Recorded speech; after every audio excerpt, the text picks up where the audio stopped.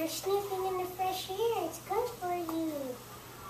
You're watching the cars, and you're like, who are all those people? I've never met them before. Of course you haven't, because you don't know them. And those are what you call strangers. So what's the what?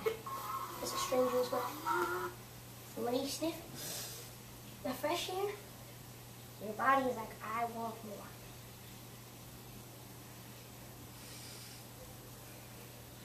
And it's fresh, so it's even better. You're even breathing it more than I am, because you're going like, and I'm just going. You're getting more and more fresh air every single day. And when you go outside to use the bathroom, you're getting fresh air. Right now you're getting fresh air because there's no screen. Put your head out the window. Want me to go out there so you can see me?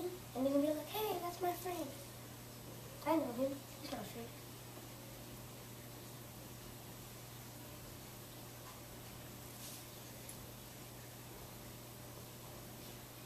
And what you hear are pigeons. Because pigeons make the sound. As you can hear, if you open up your ears, you can hear.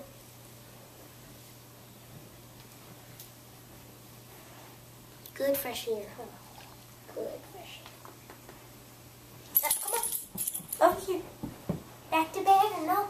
You want to stay there?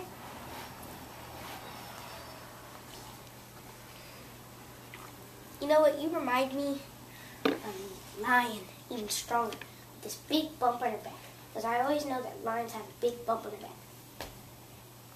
You remind me of a brave, brave animal called a lion. And you're just standing there like, anybody want to fight? Because I am brave. You are very brave, Buster. One of the bravest dogs I know.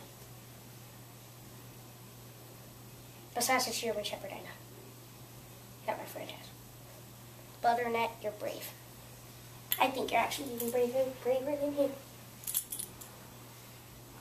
You're this brave.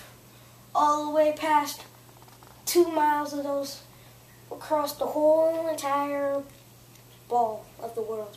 Type brave. And he's only like this. From one hand to that hand. But you're all around the world.